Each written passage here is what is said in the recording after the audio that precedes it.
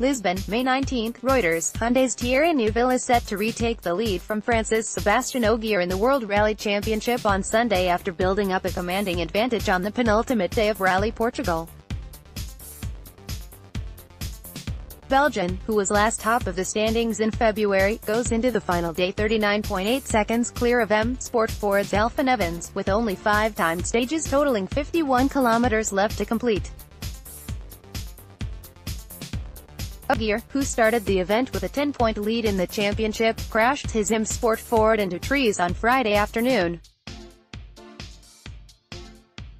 Other leading drivers, including Estonian Ottonik, who won the previous round in Argentina for Toyota, have also been sidelined after hitting rocks on the rough dirt roads near the Spanish border.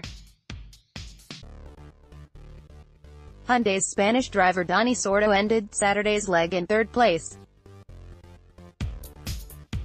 Neuville, who has won 5 stages so far, said, "We've had a very positive day and can be extremely satisfied with our position.